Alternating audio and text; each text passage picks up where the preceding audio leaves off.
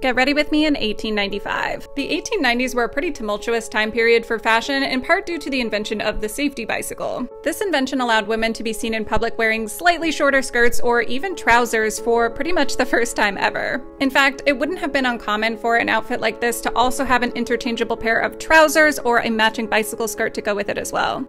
This is also around the time that more and more women were entering the workforce, so you also start to see separates for the first time as well. Having a bunch of different pieces that were all interchangeable was much more practical for the modern woman.